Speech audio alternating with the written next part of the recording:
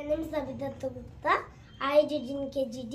Now I am read the story of three little pigs. Once upon a time, there were three little pigs.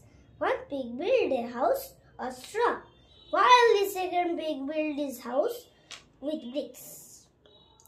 They built their houses very quickly and then sang and danced all day because they were lazy. The third little pig worked hard all day and built his house with bricks.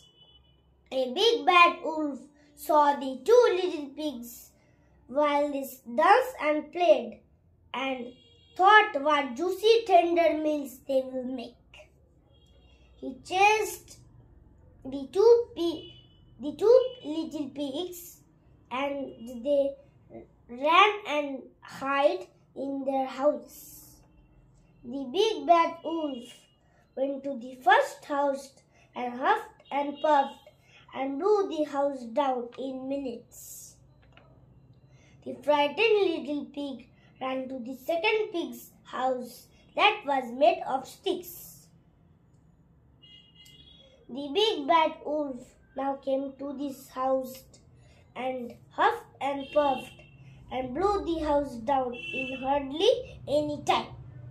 Now the two little pigs were terrified and ran to the third little pig's house that was made of bricks. The big bad wolf tried to huff and puff and blow the house down, but he could not. He kept trying for hours, but the house was very strong, and the little pig were safe inside.